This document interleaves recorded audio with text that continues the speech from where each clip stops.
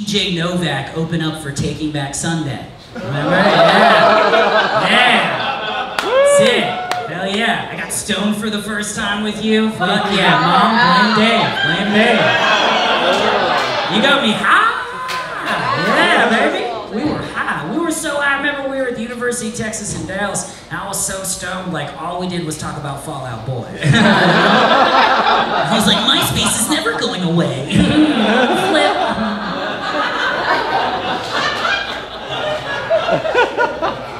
They were giving out tickets at Hot Topic. It is real. They were giving out tickets at Hot Topic.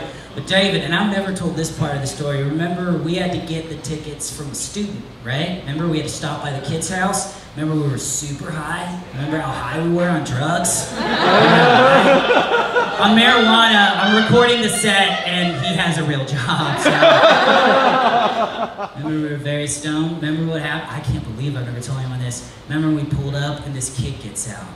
And David's a redhead. This kid was also a redhead. And Dave just goes, oh fuck.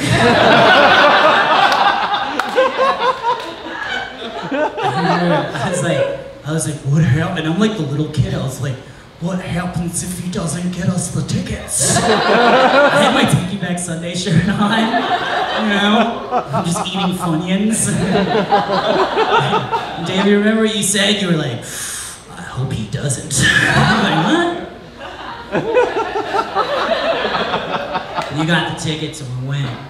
David was a great older brother. I remember I wanted to get in the front row, but I was like, I'm scared of crowds. And you were like, fuck crowds. Went right in. You got me like second row, 1,000 people. And BJ Novak comes on stage. There's 1,000 kids like us, and no one gave a fuck. He bombed. And this is the thing, as a comic, if you're opening up for a rock band like that, look, it's not easy.